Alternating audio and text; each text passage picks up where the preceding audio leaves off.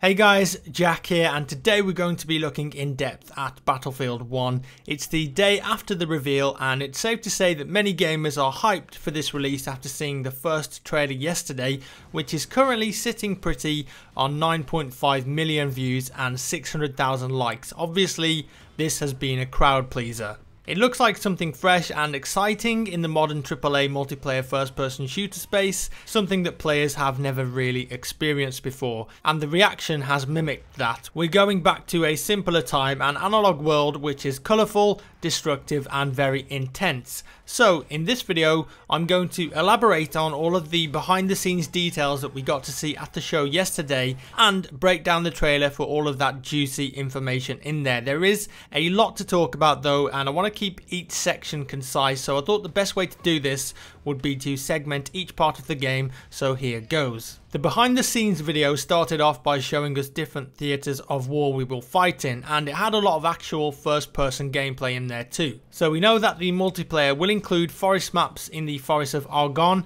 desert maps probably set in Africa or the Middle East. We'll also be fighting in the Alps, French villages and the Italian mountains, so that's 4 or 5 confirmed locations for multiplayer. It then went on to describe the classes you'll play as in the new game: Assault, Medic, Support and Scout, and each class got a little bit of video and voiceover describing what their roles are. So the Assault has changed. This is now going to be the SMG guy carrying stuff like an MP18 for example. A very close quarters class with some kind of anti-tank grenade which we got to see in the trailer, perhaps also carrying shotguns. There was a couple of clips in there of shotguns tearing people up in trenches and blowing open wooden doors. In the trailer we do actually get a glimpse of this gun known as the M1917 shotgun. The medic class will be the guy dishing out the medkits and reviving fallen teammates. In the trailer we saw him use a large syringe to revive a teammate, and they'll probably use mostly semi-auto rifles. The support guy will carry light machine guns like the Lewis gun. He'll also be dishing out ammo and repairing vehicles. And finally the scout, he's the spotter sniper class, and there was a really sweet clip of a sniper taking out like 3 or 4 enemies with an optic side mounted sight. You can actually see this very briefly in the trailer here.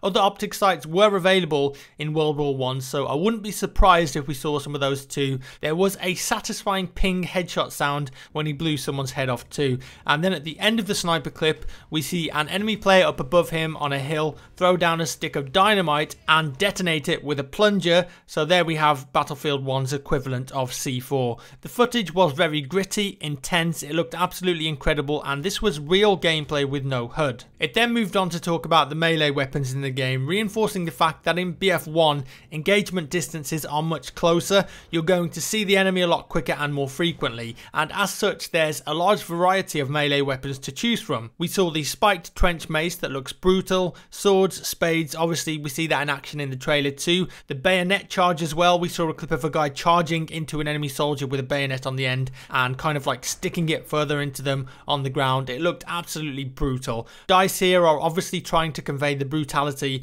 of this war, and as such melee weapons will have different stats. So some might have a longer reach but slower speed to attack for example, and they want each player to find the melee weapon that suits them the best. The takedown animations look very quick too, so hopefully we don't have any stupid prolonged counter knife like animations as we do in BF4. Moving on to vehicles, you saw some of the vehicles in the public trailer. Biplanes were a big part of it too. The Red Baron here in his tri-wing airplane. Dogfights in this game are going to be insane, flying through trenches, overseas. At one point in the trailer you can actually see the wings of one of the biplanes come off and it begins to spiral out of control. It'll be really interesting to see if this is BF1's version of a mobility hit for airplanes. Also 2-seater planes confirmed, perhaps the gunner on the back here. I'm assuming the pilot would have a front light machine gun too. In the behind the scenes presentation we also saw bombers though dropping ordnance on the battlefield, which wasn't really clear in the public trailer. The airplane combat looks really exciting to me personally. No lock-ons or flares. You've got lots of cover to fly in and around of, loop-de-loops and machine guns on the front. It just looks so freaking cool. As for tanks, there were a couple that we saw, the Mark IV, but also this one, the A7V Sturmpanzerwagen, a German tank, and it was confirmed that you can get an entire squad of 5 people in there, so I'd guess one driver who has maybe a main cannon and then 4 different gunner positions. Tanks were scary in World War I. They were a pretty new thing when they were first introduced, and the soldiers fighting against them didn't really know how to combat them. They were OP basically, so I expect these to be super hard to take down in multiplayer. Teamwork will be required. It'll either be run away or work together to defeat the odds. Also, the Duck Tank made a showing in the offline footage. The Duck Tank is not its actual name, I just think it looks like a duck. Its actual name is the FT-17, and this was a light tank used by the French in World War I. Maybe 2 positions in this one as it's a bit smaller. There was also this thing, which is basically a box car covered in armour driving around the desert. This is an armoured car with a Vickers body, used by the British apparently, known as an IGA-1. It had a light machine gun on the top turret. I'm guessing this is the equivalent of a light transport vehicle for World War I. And a cool little fact for you that the devs told us, tanks in this game have different nuances, depth and uniqueness to them. They all feel and play very differently, so we're going to get a much wider spread of speed, weapons and damage instead of the usual M1 Abrams versus T90, which we see in BF3 and BF4, and they handle very similar. Also, of course, how can we forget the Zeppelins, warships and the armoured train? Being able to shoot down on targets at the ground from a Zeppelin and also firing artillery into the battle from the sea, driving through a level on a train going from point to point. Exciting times indeed, but not much more detail than that. Destruction was also heavily focused on in the live stream and behind the scenes trailer too, and in the trailer you saw some of that on the forest level and also as the plane crashes into the windmill, and by all accounts Alexander Grandel and Lars Gustafsson, the 2 DICE devs, were alluding to the fact that there is a lot more destruction in the game. Micro destruction, big destruction, stepping away from those scripted Levolution moments and bringing it back to a more dynamic style that we saw in games like Bad Company 2, where players can level entire buildings if they choose to and strike a nice balance between gameplay, map design and cool explosions. They also focused quite a lot on team play and playing the objective gameplay, mentioning a persistent squad system, which basically means that you can squad up with 4 other people to make a squad of 5, and you'll always be in that squad and not removed from it as you were sometimes in BF3 and BF4. So you can focus on playing together with your friends, having a good night of gaming and hopping from server to server while still staying in that squad. So you're not going to have to worry about being split up.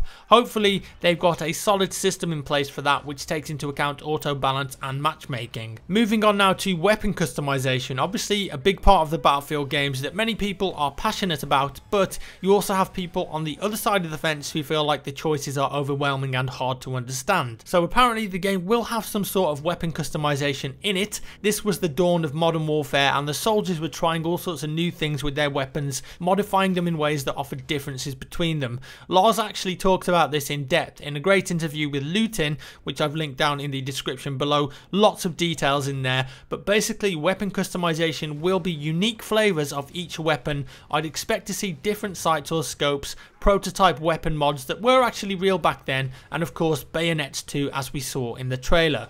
Some other miscellaneous stuff I wanted to mention now. That guy in the armor suit with a machine gun, I mean, holy crap, that just looks awesome. They actually did use armor plates in World War I. Did they look as badass as this? Probably not. He's basically a knight in shining armor at this point, let's be honest. But this is a Hollywood version of World War I, I suppose, through a modern lens. Flamethrower dude as well looks pretty sweet. No information on how you actually get to play as these guys, but they do look OP compared to normal soldiers, so perhaps some sort of hero class that comes in during a battle. Gas and gas masks. You saw a snippet of this in the trailer. Gas is very much in the game and was used a lot in World War I. The counter in video game land is of course the gas mask, which you can see the soldier strapped to his face after engaging the enemy with his Lewis machine gun. There were stationary machine guns and AA guns in the behind the scenes footage too. These were used in World War I for anti-infantry, anti-vehicle and anti-air, flat cannons, that sort of thing to take out aircraft. We had the artillery firing as well. Could this be the commander mode we're seeing here? Maybe a commander calling in an artillery barrage on the enemy perhaps? perfectly timed with the music of course. Now dedicated driver and pilot classes, we didn't actually get too much detail on this one, but after mentioning it in my video last night and browsing the threads on NeoGAF and Reddit and through YouTube comments, this seems like it's gone down really well with the player base. If you spawn in a plane, you're going to be a pilot and maybe you've only got a pistol. If you spawn in a tank, you're going to be a tank driver, that's your role, and if your vehicle dies, you leave the tank as a tank driver. That just makes sense to a lot of people, and if that's how it is in the game, it looks like most players would be pretty happy with that. I have to mention horses as well too. Horses are a pretty big deal. You've got this interesting situation in World War I of old versus new. In some theatres of war back then, you did actually have people using horses and cavalry charges with swords. So can you put C4 on the horse then? That's the most important question surely. I don't know, but we did see a short clip of someone carrying a weapon whilst riding on a horse in the behind the scenes trailers, so I fully expect you'd be able to use horses in multiplayer. It's DICE that are making this game, they know what people want, they will have it in the online game for sure. And the girl on the horseback, we probably know that it's something to do with Lawrence of Arabia now, as we know that it's in one of the packs from the digital deluxe version of the game, more on that later. Some weapons that we saw in the videos now, the Lewis machine gun, the Colt M1911, the Gewehr 98 rifle, the MP18 in the key art, the Mauser C96 in the key art, the M1917 shotgun in the trailer, otherwise known as the trench gun, and also this bad boy here. This looks like a Tank Gewehr 1918, which according to Wikipedia, the best source of information on the internet, was the world's first anti-tank rifle designed for the sole purpose of destroying armoured targets. As you can see, it has a bipod there though, so perhaps you have to deploy this first before you can fire it. It does look pretty massive, and something like that would be almost impossible to fire accurately from the hip.